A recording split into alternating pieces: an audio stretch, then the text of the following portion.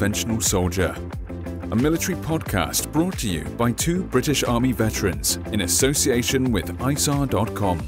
Thank you again for downloading another episode from the Unconventional Soldier podcast, which aims to record the history of the British Army's STA Patrols Unit through the voices of veterans who served in its ranks. Today we're talking to Jimmy Morham, who was in the Parachute Regiment, and he was our chief instructor for the selection course in the late 80s. And he took over from Geordie Watson, who we discussed in an earlier podcast with Ian about the early selection courses. On this episode, we'll discuss the Falklands War in 1982, known as Op Corporate, on which Jimmy deployed with Free Para. We'll also talk about the lessons he learned during this campaign, how this influenced his thoughts on training, and how he used this knowledge to make the selection and training for the battery more realistic. Finally, we'll finish off with Desert Island Dits, as you know. It'll be Jimmy's choice of book, film and luxury item, and Colin and I will obviously throw a couple of ideas in as well. So as usual, we'll start off with our guest's backstory and how he ended up from the Parachute Regiment to an obscure artillery regiment in the British Army of the Rhine. So Jimmy, please tell me your story. Evening, guys. I joined the regiment in 1972 as a boy soldier. My father had served in both the Royal Scots and the Parachute Regiment, so basically I was an army brat. My dad was my hero. I was always going to follow him at the regiment. I was not interested whatsoever in any other military formation. It had to be the Paras. So at 15, as you could in those days, I joined the Junior Parachute Company, served in that for 2 years, and then very shortly after my 17th birthday, I joined Recruit Company at the Para Depot. I went through the basic recruit training, passing out in June of 74. I was posted to Free Para, who at that time were in Northern Ireland. I was too young to deploy, so I stayed on rear party until their return some weeks later. On their arrival, I joined A Company of Free Para and spent the bulk of my army service with the 3rd Battalion. However, I did serve in the other two parachute battalions as well, particularly 2 Para, where I spent my last 6 years of my 22-year service. Did your dad join up during the war, or was that after the war he joined up? No, my dad did national service in the Royal Scots and then signed on as a regular. And it was while he was in Suez that he saw the Parachute Regiment in action, decided that was for him, and he then did P Company and transferred. And again, he joined Free Para himself. Was he a 22-year career man like yourself? Yes, he was. Yeah, he did the full 22 as well. A lot of pressure on you during training there then, mate, and P Company with your dad hanging over you like that. I tell you what, it was a nightmare. I wouldn't wish it upon my worst enemy. But when I was a recruit instructor later on in life, I did feel for the lads who I took through the depot, whose fathers were in the regiment. I knew the strains and the stresses that they were under, trying to follow in their dad's footsteps. It's not easy. Coming up to a brief outline of the Para Battalion, all that? Yes, a brief outline of the composition or the order of battle of a parachute battalion. This will assist us later on when we start talking about the Falklands. It'll give people a better understanding of who is what out on the ground. Very simply, there's 3 rifle companies in a parachute battalion. In Free Para, very simply, they're A, B, and C Company. They are the mailed fist of the Parachute Regiment. These are the guys that turn up and basically close with the enemy and kill them. Everybody else in the battalion is there to support those 3 units arriving on the target. So 3 rifle companies. You then have a patrol company. This is where we start differing now from a normal infantry or BAT. Our patrol companies were started in the early 60s during the Borneo campaign, and they were raised by the 3 parachute battalions to support the SAS operations during that Borneo campaign. So they were trained by the SAS. There were 4-man patrols, something like 7 or 8 to each company. And the battalions kept those patrol companies going after the Borneo campaign was finished. So all 3 battalions, 1, 2, and 3 Para, had a patrol company. In Free Para, it was D Company. We then have our support company, which is the heavy weapons company. That's the 81mm mortar, the general purpose machine gun in the sustained fire role, and the anti-tank platoon. At that time, we had 2 weapon systems, the Milan anti-tank guided missile and the 120mm Wombat anti-tank gun. Milan was new, and we were just starting to train guys on it when the war happened. and the 120mm gun is an old weapon system, outdated. We took it to the Falklands. It was prepared for battle, but never left the ships. It was left alone. Those of us who were anti-tank gunners, we then re-rolled and became mini fire support teams using the GPMG. More about that later on. So that's the support company. Each of those 3 rifle companies will get its own detachment on an operation of machine gun platoon, the anti-tank platoon, and its mortars to form then that company fighting group. I was always attached to B company. That was my company. From there, you've got your standard HQ company, which is your cooks, bottle washers, signals platoon, and the like. Our snipers within the battalion were dispersed through the patrol company call signs. Again, more about them later on. So that simply is the composition of a battalion. That is how we deployed to the Falklands, and given a few small minor shakedowns to fit the operation, that is how we deployed out on the ground when we landed in May 1982 on East Falkland. Did you have Milan on the ground out there, Jimmy, as well? Yes, we did. We're actually, I should mention that the time that all this kicked off, we were running a support weapons cadre at the time, and I was actually teaching 120mm gun. Milan, we had just been given it, along with the Klansman radio system. So we're running a cadre, basically teach guys from scratch. Milan, it was nothing to do with me. I was totally gun. But we deployed it on the ground during the campaign, and again, I'll discuss that when we go on to the battle for Mount Longdon. It's a good bit of kit, and it remained a good bit of kit during its surface. We never used it really in the anti-tank role in Para-Reg.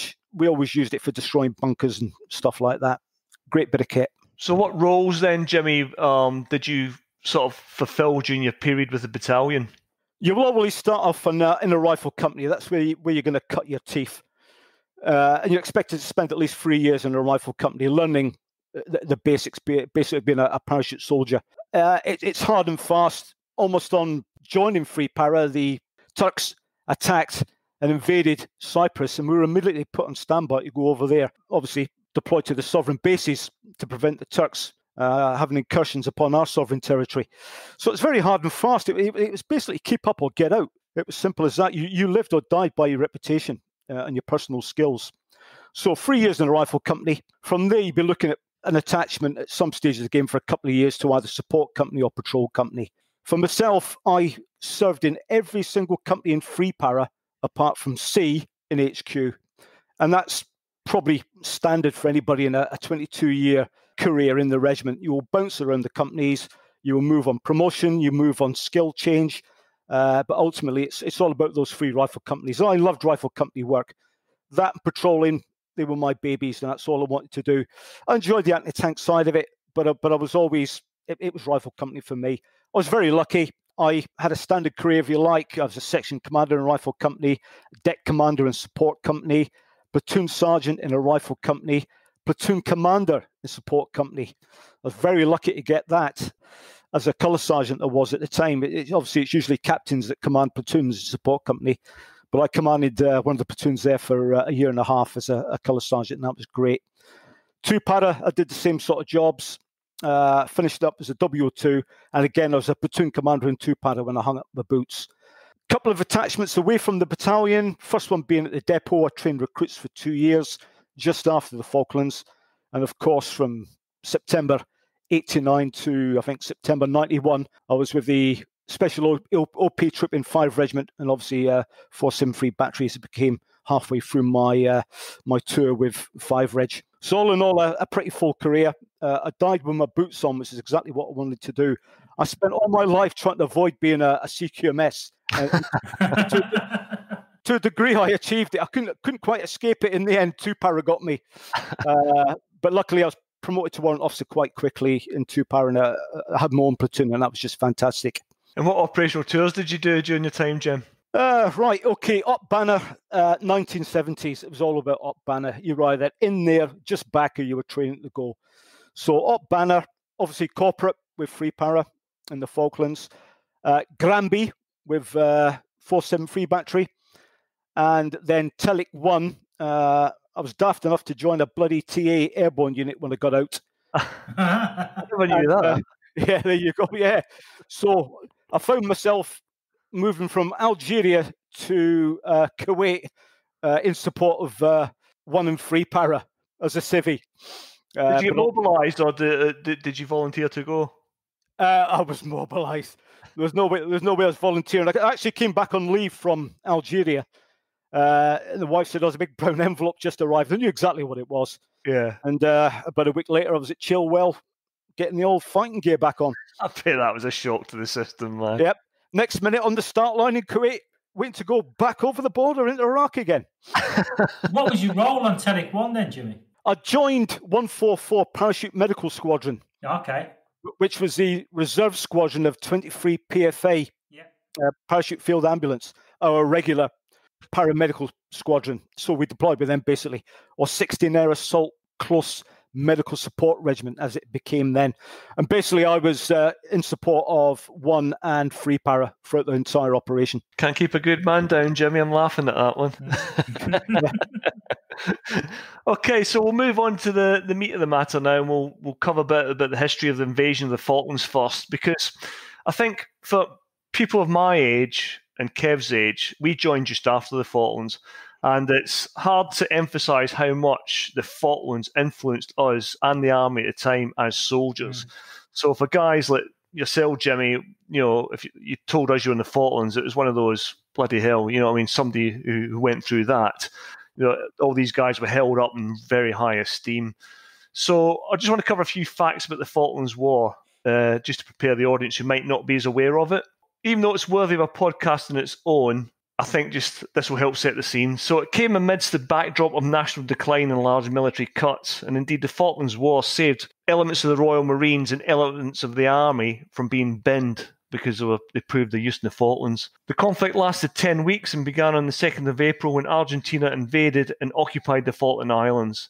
And this was followed shortly after by the invasion of South Georgia the next day. An interesting point to note is that war was never declared, and that's why it's often referred to as the Falklands conflict. Shortly after the invasion, the British government dispatched a naval task force to engage the Argentine Navy and Air Force before making an amphibious assault on the islands. And this was an amazing feat involving the requisitioning of ships such as the line of the QA2 and North Sea ferries, a huge feat of logistics.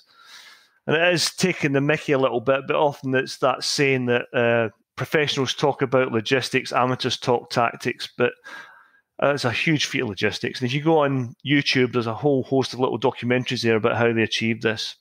Another thing that's quite unique with the Falklands now is that it's closer to World War II then than we are closer to the Falklands now. And all 3 service chiefs have served in World War II. And it's probable that a number of the CSMs in the battalion at the time were trained and maybe served with World War II veterans in the early stages of their careers. Like World War II, it was fought on air, land and sea, with losses across the complete battle space.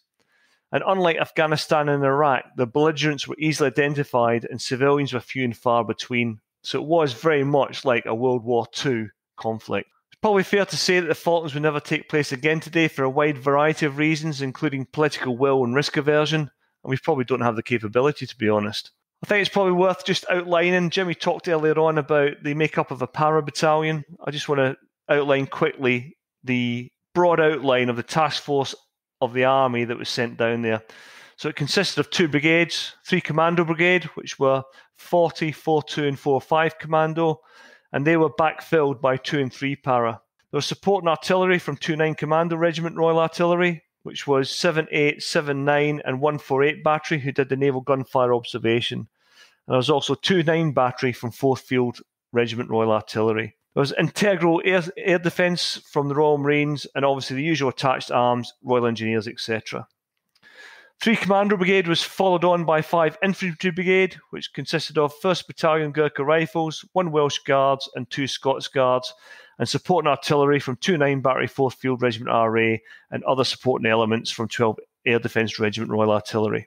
The opposition then, the Argentinian side, consisted of over 10,000 soldiers and airmen and sailors. The army was a mixture of professional soldiers and conscripts. Now, military doctrine normally dictates that an attacking force should be in the ratio of 3-1, i.e. 3 attackers to every 1 defender.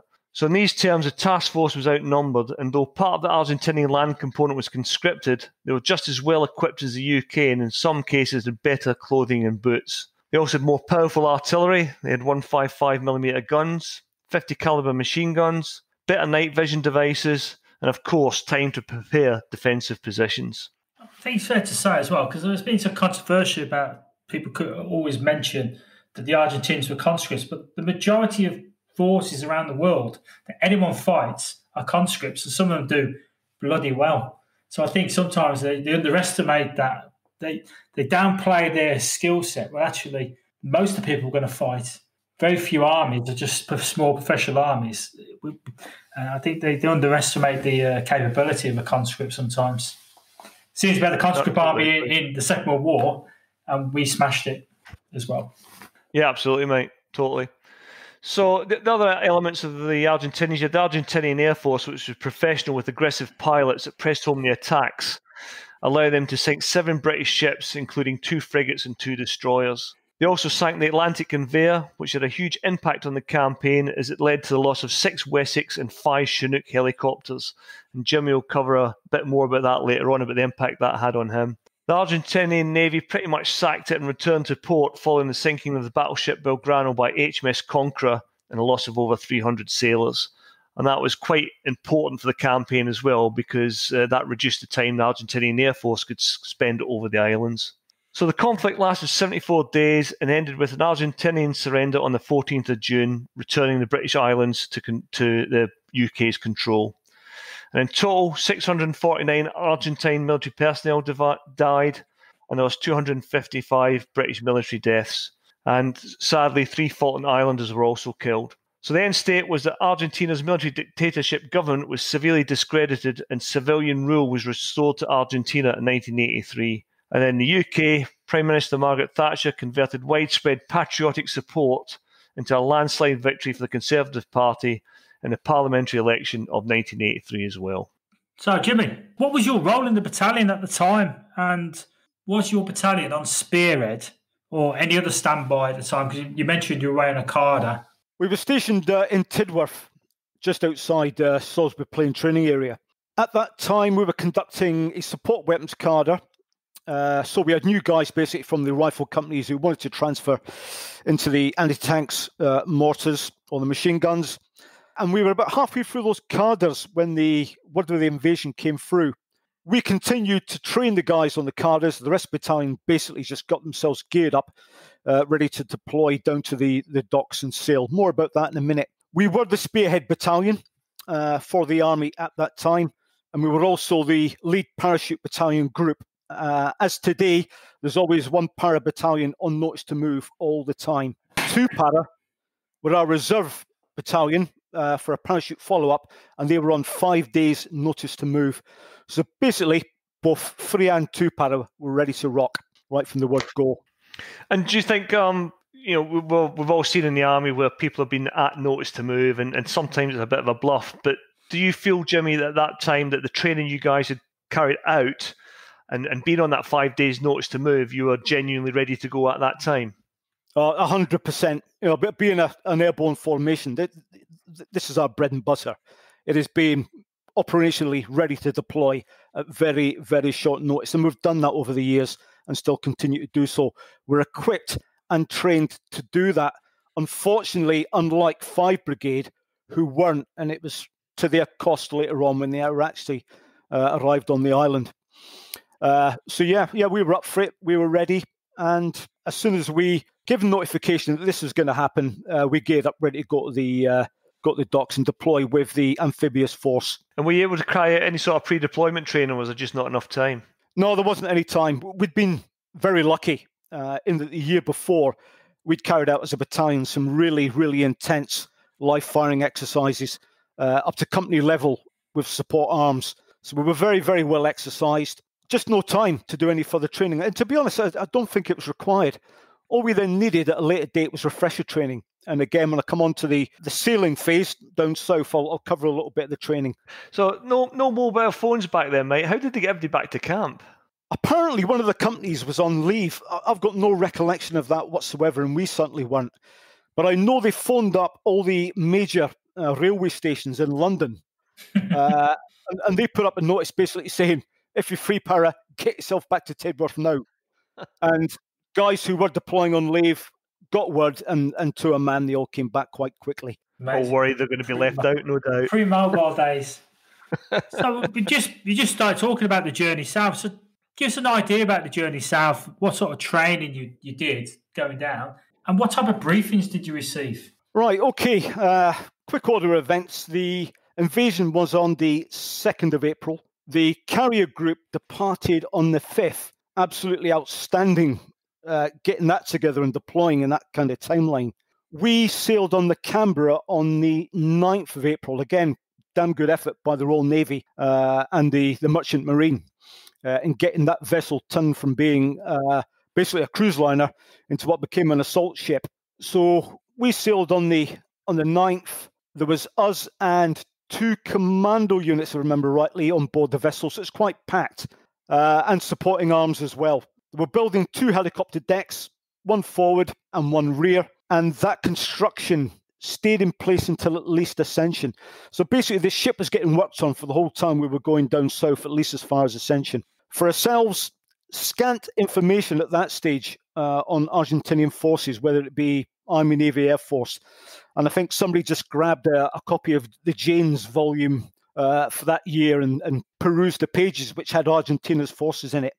So very, very little information at all, until we got some back briefs from the Marine unit that had been in place on the island when it was attacked.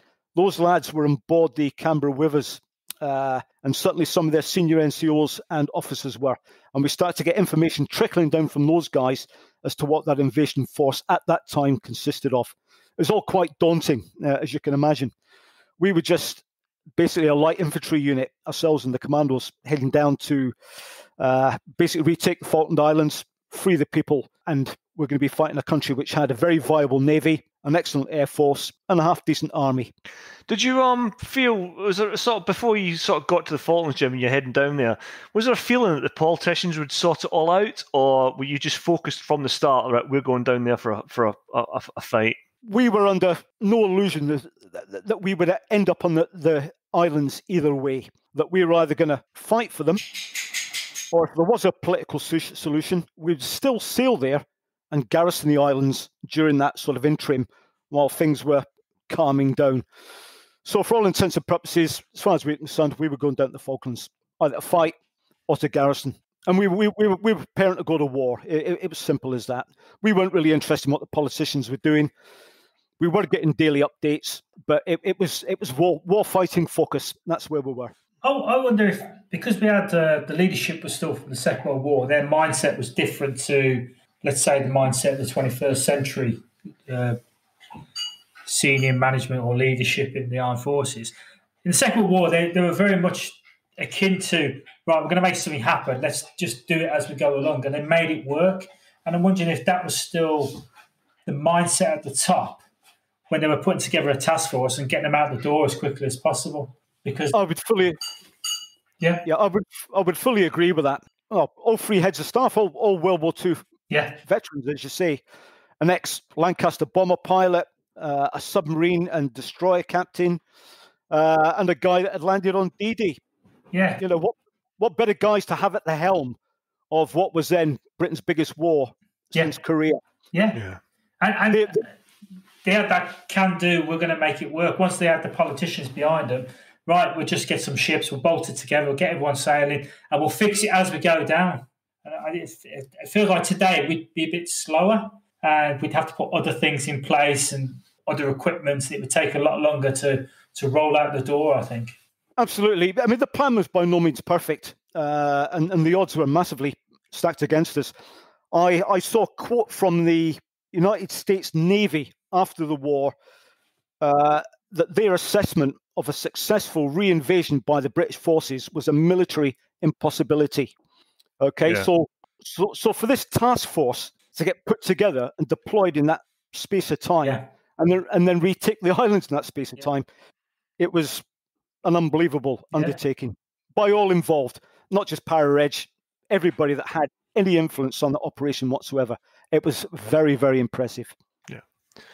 So what other training then were you doing on board, Jimmy? We very, very quickly sorted ourselves out on board. Space was limited, so it was a case of the commandos booking various rooms, us taking our turn. We had a promenade deck around the vessel, which was exactly a quarter of a mile long, so you can guess what that was used for. And we did everything from basic PT up to 10 milers. That got a bit daft, to be honest. The Marines one day would run around in PT kit. Us being paras, the next day we would run around in boots and denims. The Marines next day would run around in assault order. Next day we'd run around with a Bergen on. They turn up the next day with 2 Bergens and an anchor tucked under their arm. Yeah, we were just going... A rivalry then, Jimmy.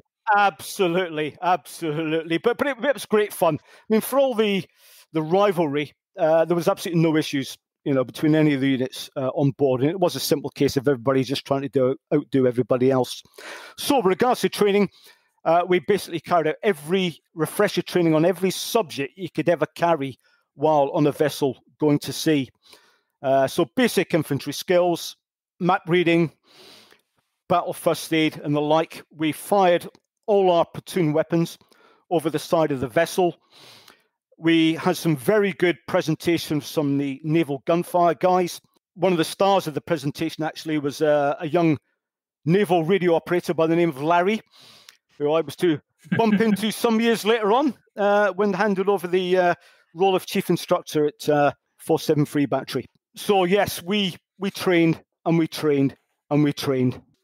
When you got to Ascension, I think Ascension Island was hugely important to the task force, because I understand from my reading that a lot of ships were loaded as quick as they could, but when they got to Ascension, that was a chance to shake out, sort of reorder the loading on the ships, but also more importantly for you guys, get a chance to do some landing craft drills and some other training. So what did Ascension enable you to do, and how important do you think that was? On the actual operation, it was invaluable. That was, in essence, our logistics echelon.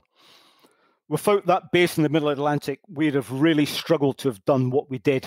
Everything that we didn't have anyway was flown in there to then be put on vessels later on. Further units were flown into Ascension to then join us at that stage of the game.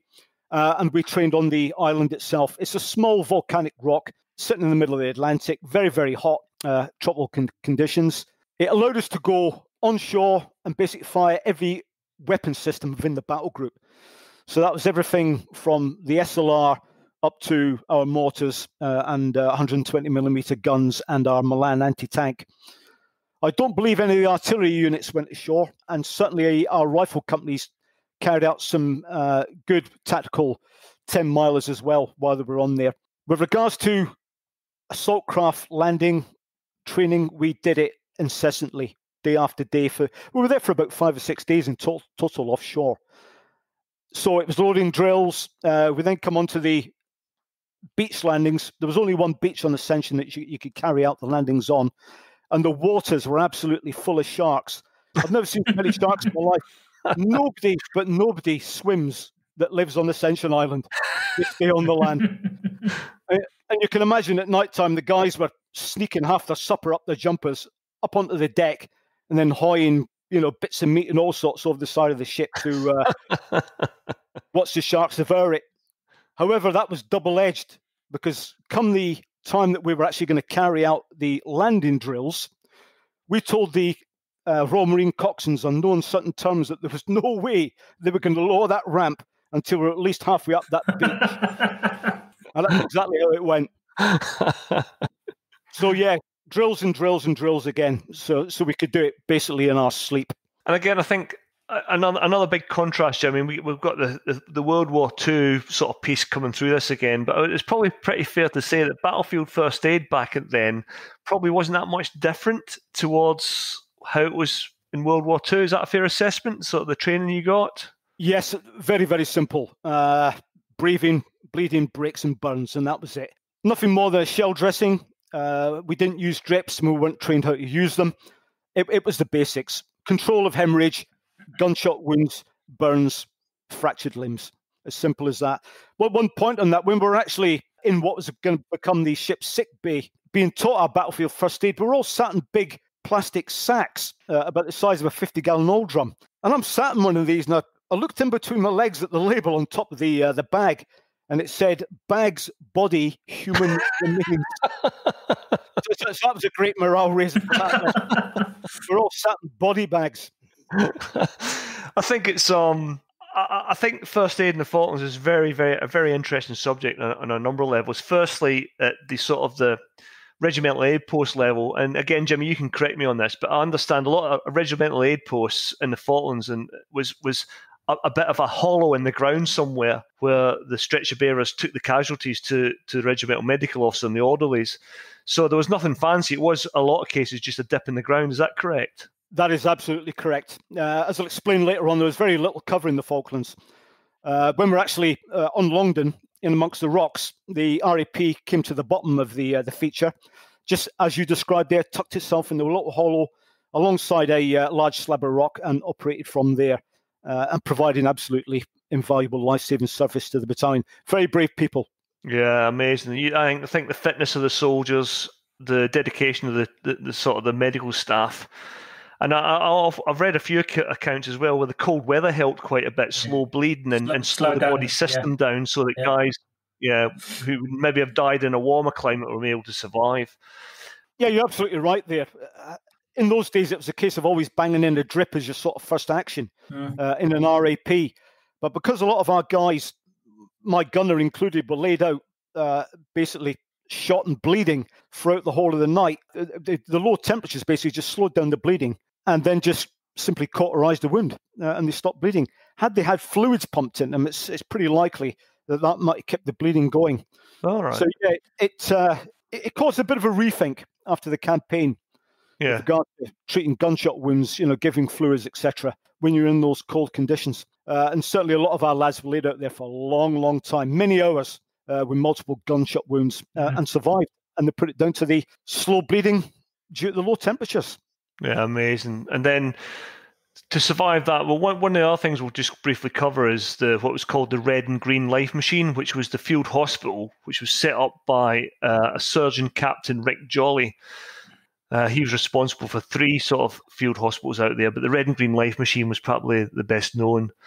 He was the only serviceman in the Falklands War to be honoured by both the British and Argentinian sides. And the awards were for his recognition and achievements in managing 3 frontline field hospitals in which more than 1,000 casualties, among them 300 Argentinian soldiers and airmen, were treated. Interesting thing about that Red and Green Life Machine was every person that went in there wounded survived. Again, absolutely unbelievable. Jolly was a senior medical officer, 3 Commando Brigade, and he had intended to use the SS Canberra as a floating field hospital, but the ship's vulnerability to air attack meant that it needed to be kept 200 miles at sea. So he's given 90 minutes notice to set up his first field hospital, the Red and Green Life Machine, which is a single-storey derelict meat processing plant at Ajax Bay, one of the 3 British landing sites on the western coast of East Falkland. Sadly, Rick Jolly died a few years ago, only at the very comparatively young age of 71. So, Jimmy, covered a bit about the sort of the prep going down, but for any soldier, the ground and the weather are always dead important. So what was the ground and weather like? Well, South Atlantic, heading into what was going to become their winter. Very, very cold. Temperatures hovering on or around 0. Constant wind, which really was the main issue. Rain, sleet, and snow at quite regular intervals. The biggest issue, really, I'd say, was the fact that you were wet most of the time. I've been colder on Sennybridge training area. However, the temperatures combined with the wind and the wet, we were very simply, from the day we landed to the day we left, we were damp. At best, soaking wet most of the time. And that was the weather we had. There were some lovely days, crystal clear, but still with that constant wind. Most of the time, it was absolutely freezing. And you talked about Sennybridge there, Jimmy, and would you say, I mean, I've seen the pictures, but I wouldn't want to make a presumption, but it does seem very similar to Sennybridge without the forestry blocks. Is that a fair assessment? In a nutshell, yes. Sennybridge, take away all the trees, all the major bushes, and you've got the Falklands. Rolling moorland, peat bogs, no trees whatsoever. So very, very little natural cover from the elements. But an ideal ground that parachute battalions had already trained on, in essence. Is that a fair assessment? And the commandos as well, obviously, with their Arctic history. Yeah. Combined with frequent rivers to cross, none of them too deep, thankfully, at those crossing points. Very small mountains, very rock-strewn mountains they were. And we had a geological anomaly called rock runs running down from some of these features. And that's like a boulder field. And you have boulders the size of a football up to the size of a car, basically strewn in your path at varying depths. And they were that bad that they actually held up one of the commando attacks during our brigade attack on the night of the 11th, 12th of June. That's how bad these things were. So we were crossing them in the pitch dark, and they were obviously ankle breakers of the highest order. So that's the kind of ground that we had to cross. Very heavily weighed down, obviously, with equipment. So trying to maintain an upright stance when you're standing on very wet, spongy ground is very, very difficult and very, very energy sapping. And you would a lot of people to lower limb injuries. We didn't. There was a couple, but not very many at all. Trench foot was the issue. So it was called weather injuries, basically. We were from day one wet. Our boots were wet and never dried. Therefore, obviously, your feet are totally damp day and night. Even when you dried them, and if you haven't had a sleeping bag, which is infrequent, it got into your bag, you put your dry socks on. But again, putting your dry socks away the following day into your smock, they would end up damp as well. So there was no break for your feet. Yeah. And for any civilians listening, feet are a very basic thing like your feet. If you get something like trench foot, it can make your life an absolute misery. Yeah, well, we all had it to varying degrees. Some worse than others, and some guys did fall out with trench foot. It's one of those things that it does get bad. It's very, very painful, but you've just got to hack it. It's as simple as that. And most guys did. Looking at, Colin mentioned it about the equipment that the Argentinian forces had and the all bats for the British. Looking at the kit, what we get today in the 21st century, the soldiers in Afghan and Iraq, it's got some tremendous kit. What was the kit like for that campaign? You can talk about the commandos and the parachute regiment being light infantry, and probably had some of the best kit that the Green Army could possibly have. Tell me something about the kit. I'll tell you what, I wish that statement was true. That's you shot down, Kev. You had smocks. Yeah, we did. The only thing that really was different to what anybody else in the British Army was issued was our parachute helmet, our parachute smock, and our SAS Paraburgans. The rest of our equipment was really pretty much bog standard to what the rest of the British Army was wearing, whether we're back in the UK or on the plains of northern Germany. So it was a parasmock, a KF shirt, which was a leftover from World War II, a heavy-duty woolen jumper, an Arctic string vest, would you believe, that we were issued? Did you wear one, Jim? All the time. Yep. We also got issued Arctic long johns. We wore the standard denims, puttees around our ankles, again, another World War and Ball One bloody leftover, and the infamous DMS boot on our feet. Could you just describe the DMS boot, Jimmy? Because I think if there's any civilians listening or people a good bit younger than us, might just describe why the DMS boot contributed so much to the trench foot problem. Right, the DMS boot was a very short ankle boot. It was not waterproof in any shape or form, and once it got wet, it stayed wet. So it provided very little ankle support and very little waterproofing, which obviously in an environment like the South Atlantic was vital. As a result of that, as I said earlier, the feet stayed wet. Other than that, it was a great boot. I'd worn it in the jungle and worn it in the desert, fine.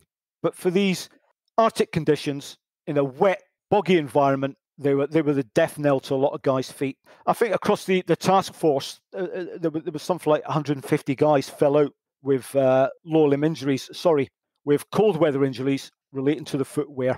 So that was our basic equipment. On the way down Ascension, we received the Arctic Warfare jackets and trousers from the resident Arctic Warfare Battalion back in the UK. Mm. I think they gave us every bit of knackered kit that they had.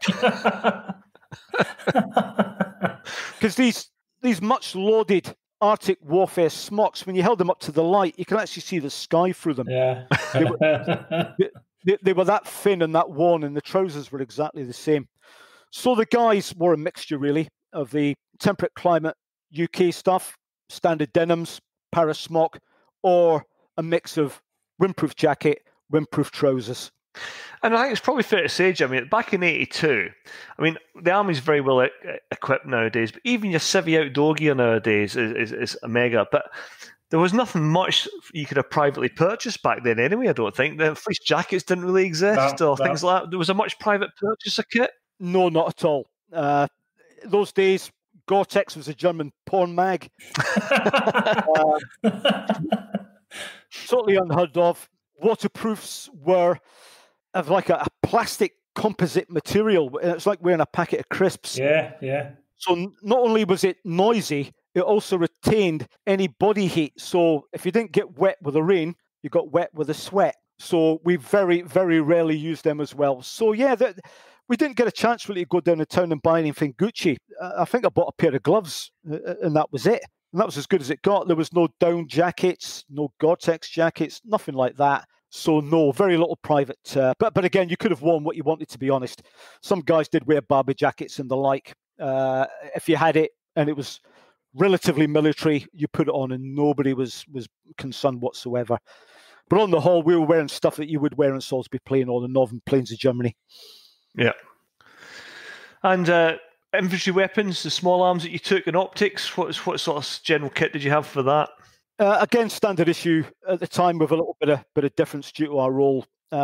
Each infantry section, and you would have three platoons in a company and 3 sections in each platoon. They would have a GPMG. Everybody else would be armed with an SLR.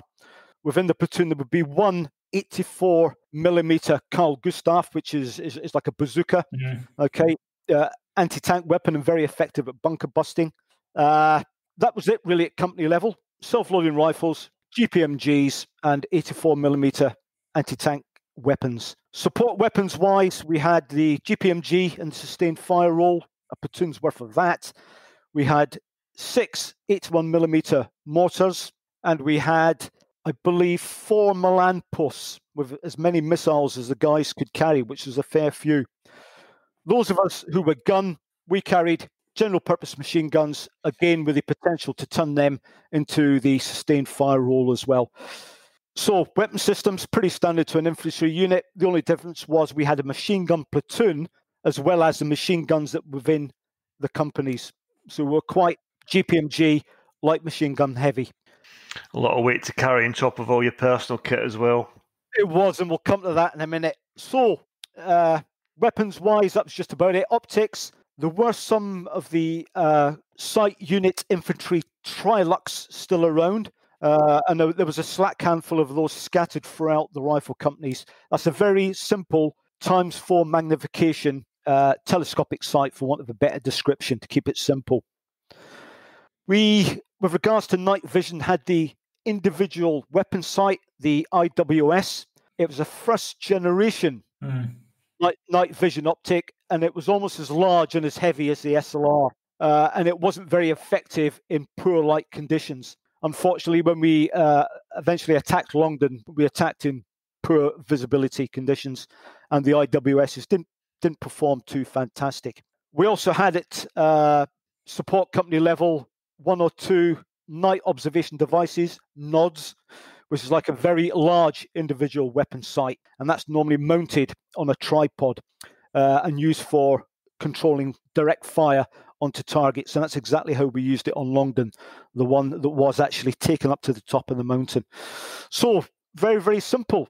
And as I'll discuss later on, the optics and weapons issued to the Argentine forces that we were facing were far superior to what we had. So they outnumbered us physically, and their weapons were far better, and their night sights were just a different world altogether to what we were carrying. Usual story for the British Army, that, isn't it? I'm afraid so. I'm afraid so. So before we move on to the ground campaign then, Jimmy, I just want to probably talk a little bit about risk, because I think the Army's attitude to risk back then was a lot different to it is now. And I think we've already touched on that with the 3 service chiefs having World War II experience. But, one thing, listen to your conversation there, no mention of body armour. And in this day and age, the British Army would not go anywhere without body armour. It's also interesting to see when you read accounts of the Falklands about the decisions taken at battalion level that I doubt would even get off the drawing board now. Now, for example, you might correct me on this, but I believe the Scots Guards attacked Tumbledown with berets on and no helmets because they thought it would aid recognition. That's absolutely right. And can you imagine a battalion commander making that decision now? No. No, I don't think there's much chance of that. It'd be straight in the papers and some mum would be complaining somewhere. Yeah. And there's a principle that normally applies to military vehicles. Mobility, firepower, or protection. Pick any two. So if you pick heavy weapons and protection for the vehicle, you can kiss goodbye to mobility. And you look at what the contemporary soldier carried in Afghanistan. If you had to fight in all that body armour and everything else, Jimmy, do you think it would have been impossible? Would you think you'd have been as successful weighed down with all that body armour and kit that the modern soldier carries? No, I think that would have been detrimental to the assault. I didn't myself, but the company that I was with stripped off their webbing and assaulted Longdon in their parasmocks. Wow. And that's where the mobility came in. Yeah. We were fighting in the pitch dark in amongst rocks. Mm-hmm. Therefore, body armour and all the other extra bits and bodies the lads carried these days, even chest webbing, I wouldn't have wanted that on me. You need to better get down when you need to get down. And I think we'd have been like turtles up in those rocks if we'd had to carry that kind of kit. Body armour, no way would we have worn that, even if we had the offer. Not a chance. We would have left that behind. We needed mobility. One of the lessons I learned is that the longer you're up, the more chances are you're going to get shot. When you're up, you've got to be moving fast. Mm-hmm. And just don't give the opposition a chance to get more than a couple of rounds off at you.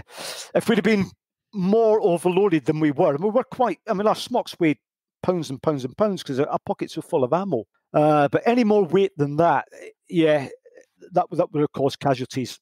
In my belief, guys would not been able to move fast enough in close contact with the enemy. Yeah, it's a very interesting. I mean, it's probably quite controversial, but it's certainly a discussion we could go down a rabbit hole on. But you look at what guys have to carry now with all the day sacks and the body armor, and they're like modern day knights on the battle space. It's no mobility whatsoever. So, Jimmy, can you just talk us through the ground campaign from your perspective leading up to the Argentinian surrender? Okay, I'll start from the initial beach landing. For us in Freepar, that was the morning of the 22nd of May. So the task force basically anchored up in San Carlos Water, which was to the western side of East Falklands. So basically in Lima Stanley, but at the far side of the island. So Two-Para landed first. The whole landing was supposed to be in the dark. For many reasons, Two-Para's landing, the timings were extended, which led to us, unfortunately, carrying out our landing assault in daylight because we were using the same landing craft that Two-Para was using. So that was Two-Para and two of the commando units in Freepar landing in San Carlos Water that morning. We embarked from HMS Intrepid. That was our assault ship, having cross-decked to that from the Canberra, just short of the exclusion zone. Went ashore and basically deployed in the vicinity of the Port San Carlos settlement. We had an enemy OP just north of us on a location called Fanning Head, which basically was a jutting point of land that came out into the water and dominated the whole of San Carlos Water. That was being pummeled by naval gunfire as we got into the assault craft and then headed into the beach. So we've got an engagement going on our left. We knew there were any enemy forces in Port San Carlos, numbers unknown. As it was, as we were approaching Port San Carlos, they basically left the location and bugged out in the general direction of Stanley. We got all three companies on shore, deployed the rifle companies up onto the high ground above Port San Carlos, myself being with B Company at that time. As I said, I'm a dedicated B Company detachment, and I stayed with B for the entire campaign. So the battalion HQ settled around the settlement itself, which consisted of a farm and a family of about 7 or 8. All the rifle companies dug in on the high ground, sitting above Port San Carlos and above the water, and basically dominated our area of the beach landing, with 2 para and the commandos just south of us. We'd only, I think, got halfway up the feature when we saw our first Pucara ground attack aircraft, and that appeared to our south, just at the other side of the water, and basically tactically flew along a ridge line, observing our move up the mountain and obviously the disembarkation of the troops onto the landing areas. So the pilot skimmed along the ridgeline, got a look at the landing, and then basically disappeared over the other side of the ridge and went back to report to the forces in Stanley itself. So the game was up at that stage of the game, and we expected and did receive the Argentinian Air Force arriving in the Sound about an hour or so later. By that time, thankfully, we'd got up to the rocks and we dug ourselves in. The water table is very high in the Falklands. A lot of the guys hit water straight away, so it's a case of building up as opposed to digging down. So it was cutting the turf from the peat and building a sanger, which basically is an improvised bunker made of either rock or compacted earth, soil, turf. And that's how we basically dug ourselves in to those defensive positions. We dug down in a simple fire trench, 6 foot by 4, or we built a sanger using the peat and rocks that were available. And we got ourselves in a couple of hours. It's very easy digging. We then test fired all the mortars, sorted out some defensive fire plans, and started tying in all the arcs of fire between the different platoons and different companies of the battalion to cover ourselves and to cover the landing areas. As I said, about mid-afternoon, the Argentinian Air Force turned up. I think there was something like 30 aircraft on the first attack, and basically attacked every vessel within Falklands Sound. They were all at anchor at the time, apart from the Royal Navy frigates.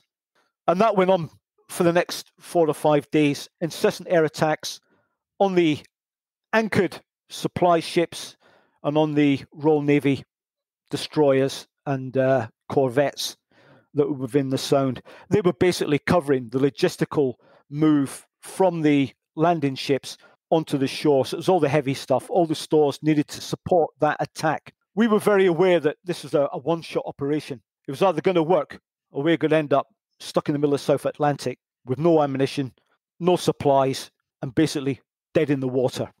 Did you witness any of the ships being sunk by the Argentinian Air Force, Jimmy? Yeah, unfortunately, we had a grand view of the whole of the water.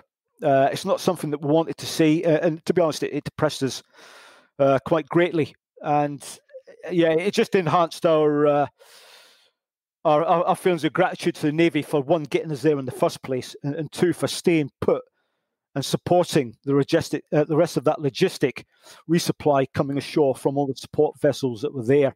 And the Canberra itself was plonked right in the middle of the Sound with the Reserve Commando Battalion on it, which I think was 4-2 at the time. So there's a hell of a lot of really juicy targets sitting in that Sound. And literally, as one air attack would finish, half an hour later, there was another one, and that just went on and on and on. We were getting updates from our CO daily. He would tab up from the farm up to the high ground, basically visit every platoon, every company, and give us an update to what was going on.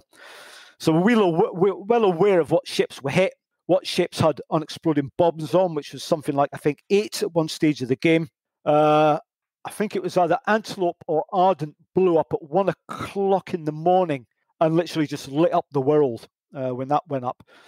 We could see through our binos the holes in the ship's sides of some of the Navy vessels, and the fact that, again, they were staying on station with unexploded bombs on board. It was absolutely unbelievable. But we needed to get going. That was the bottom line. We were witnessing our Navy being sunk. We needed to get going. Okay, and you've already mentioned the Atlantic Conveyor, which had the Air Squadron on board, the Chinooks, and I believe some Wessexes. Fortunately, the Harriers that were on board that, prior to getting it hit by the Exocet that struck the vessel, they'd already flown off, but the Chinooks less one all went down. So that was our heli mobility out of the window almost immediately. It just left us with what the Navy had brought with them, which is the Commando Air Squadron and the Naval Air Squadron guys, and that was us. So there was no way there was going to be any significant quantity of troops moved by air. That was totally out of the question. once the Atlantic conveyor was sunk with that squadron. As terrible as those sinkings were, it could have been a lot worse, because you mentioned there, Jimmy, about the sheer quantity of unexploded ordnance, and part of that reason was that the Argentinian armourers were setting the bombs. Oh, yeah. Because they had to attack so low. Yeah. They released the bombs too low. Testimony to their bravery, but thankfully for us, they were setting the bombs wrong. We were very, very lucky in that respect. It could have been a disaster. It was a close-run thing, as was said after the event. A few more ships going down, we'd have been in trouble. We would have still carried on with the land campaign. There's no way we were going to sit there. We'd have still eventually pushed ourselves towards Stanley, but our logistical support, our Navy support, would be gone. And that would have been an absolute disaster, as it nearly was. It was heartbreaking to sit there in our trenches watching these guys getting pummeled day after day after day. Frequently, we would have Argentinian aircraft. They would engage the ships and then get out of there as fast as they could. The air defences weren't fantastic at that stage of the game. The sea slugs that the Navy used weren't fantastic. They had Bofors guns on some of the older vessels, again, antiquated. And the Rapier system that we took ashore, air defence, again, took days to settle in.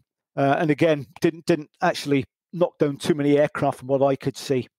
I think, again, it goes back to that. But the attitude at the time from the hierarchy was they accepted the losses, which I don't think today would have accepted those losses.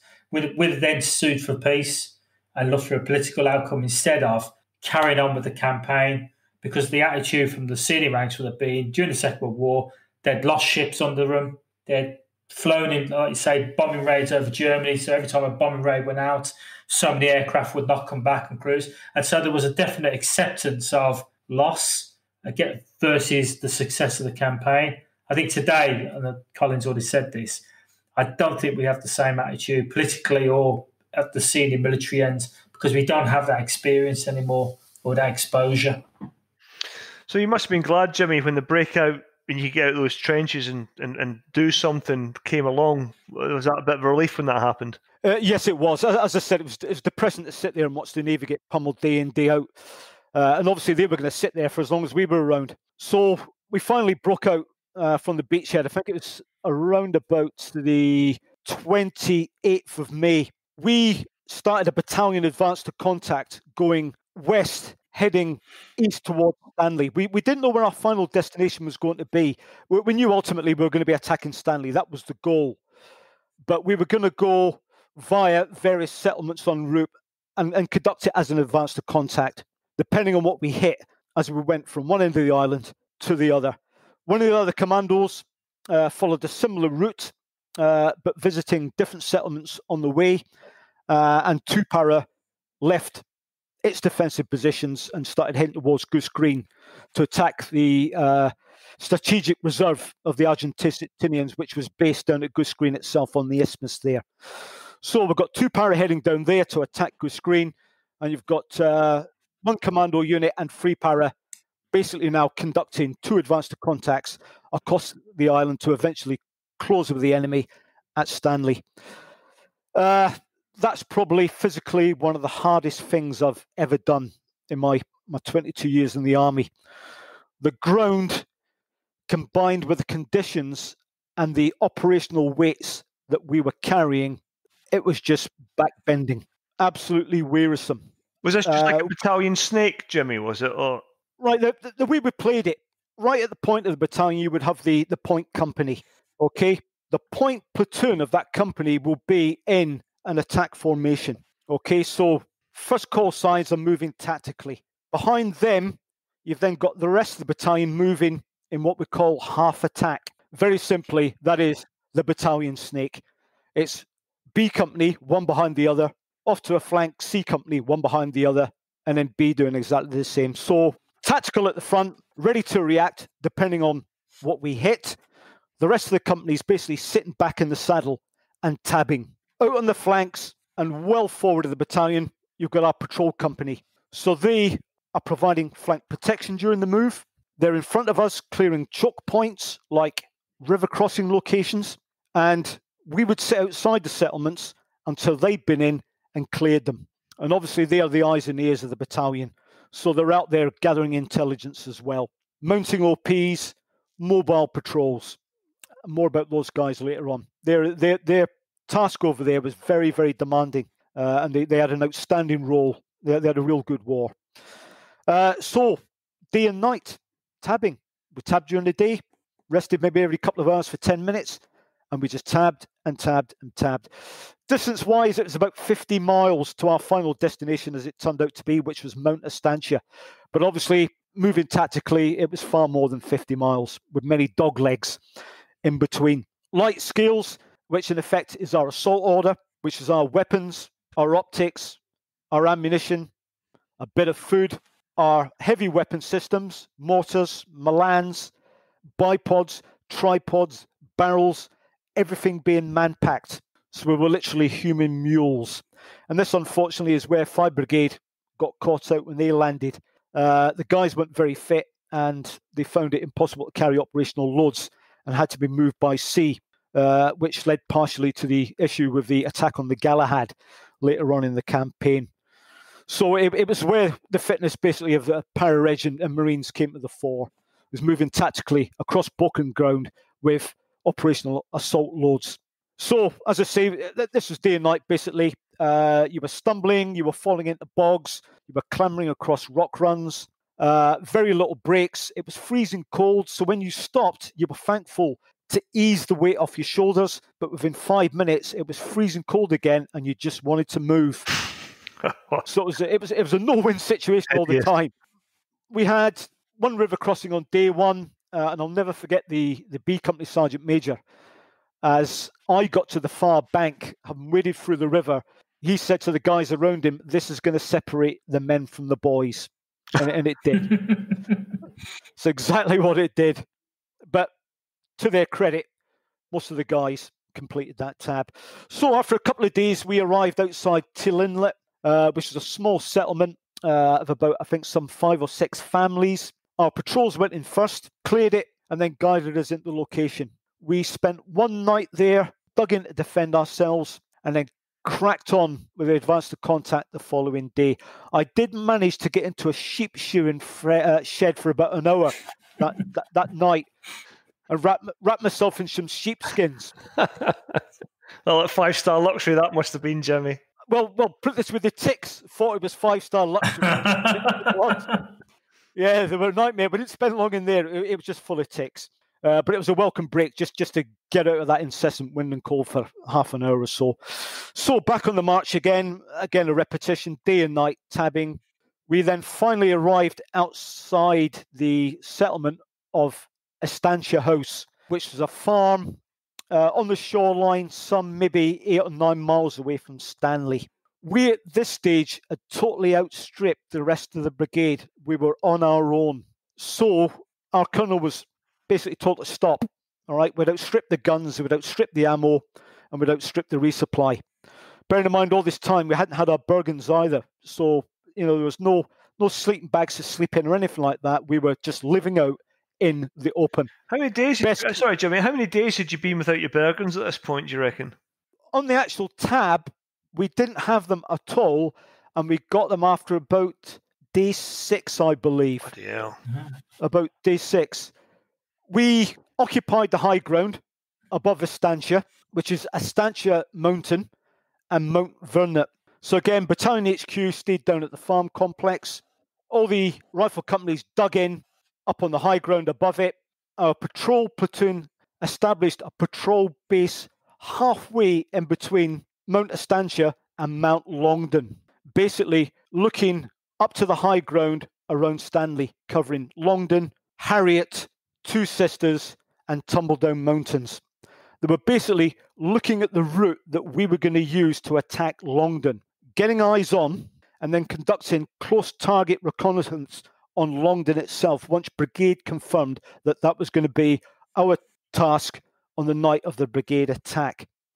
So as we're digging in, we also mounted fighting patrols to dominate the area around our defensive position. And we also mounted OPs, and I took part in both OPs and the fighting patrols that went out.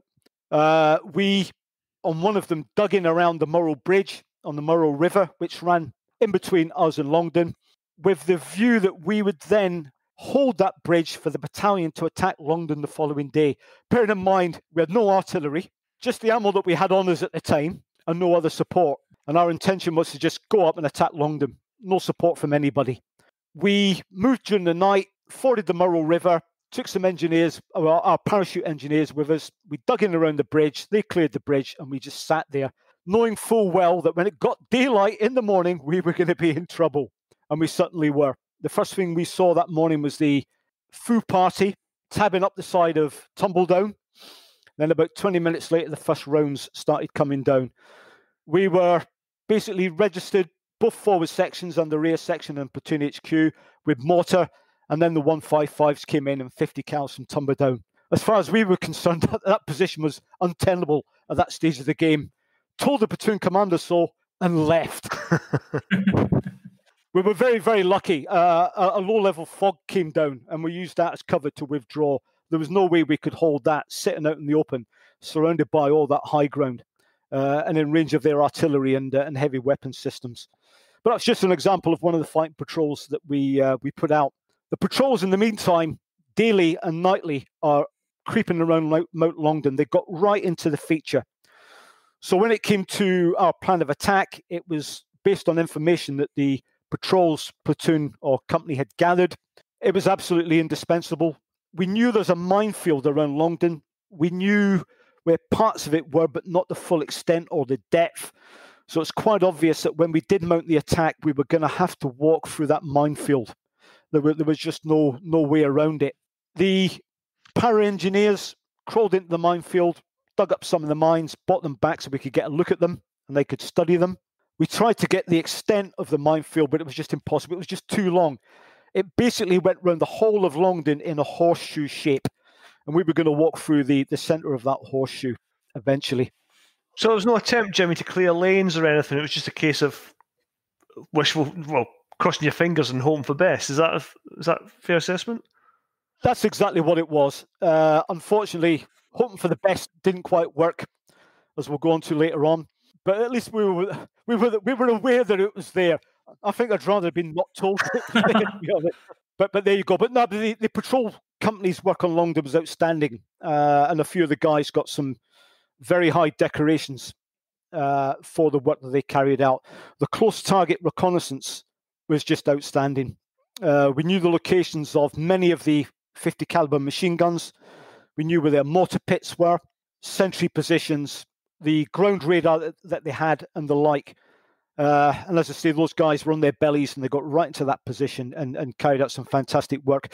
They also engaged the Argentinians now and again just to keep them on their toes. They called in artillery fire once we got it up there. They also brought in some Harrier strikes and they sniped some of the sentries as well. Again, just to keep forcing ourselves upon the enemy all the time. Downside of that, I suppose, is the fact that they knew we were there, but at the same time, they would have been able to easily see us from Longdon while we were dug in around Mount Estancia and Vernet. We'd have been in full view. So that's where we were. We came to a halt. The rest of the brigade caught up with us. The battalion echelon at Estancia House at the farm became the brigade echelon. So basically everything started to move in around there, ready to support Free Commando Brigade on its attack on the high ground that surrounded Stanley. And the high ground was the key to taking Stanley itself. So that's where we were at that stage of the game. Dug in on those two features, patrolling ahead, dominating the ground, and carrying out close target recce's on Mount Longdon, which had then been confirmed as Free Para's target for the night of the 11th, 12th of June. And that, did you feel then that, I mean, the way you've just described that operation, that's pretty much the bread and butter of your battalion, played heavily into the skills set available, would you say as well, Jimmy? Yeah, 100%. This is what we get paid for. So it was our ballpark, and it couldn't really be any better for regards to what a parachute or indeed a commando battalion does. So what was the next stage then? Okay, brigade planning based on our patrolling and the various commando units, CTRs and fighting patrols. From there, they then put a plan together to attack those mountain features that were the gateway to the entry into Stanley. And it was going to be a brigade attack with one parachute battalion, which was Free Para attacking Longdon, and the 2 other commando battalions attacking Two Sisters and Mount Harriet. The worst are supposed to be 2 noisy attacks, which is the 2 commando ones, and ours was going to be silent. And again, the CO had decided that given the British infantry standard of training and night fighting capability, in that we were used to fighting at night, we were going to attack Longdon with no prior artillery or naval bombardment preparation. We were going to get as near as we could to the position, or indeed onto it, before it went kinetic. So we had the guns on standby, but they were on call, and Free Para went in silent. The 2 Marine battalions were going to go in about half an hour behind us and attack their 2 locations and go noisy right from the word go. Who's right, who's wrong, I don't know, but I would have preferred to have gone noisy. I would have liked that location to be prepped, because going in silent was double-edged and eventually worked against us to a degree. And again, I'll discuss why later on. That's the end of part 1 of this podcast. You can continue to listen to the rest of Jimmy's riveting account of Free Para's battle for Mount Longdon by downloading part 2, which will be released a few days after this one. Thanks again to Nick Beale for sponsoring this series and offering technical support through his company ISARR, and we'll see you next time on The Unconventional Soldier.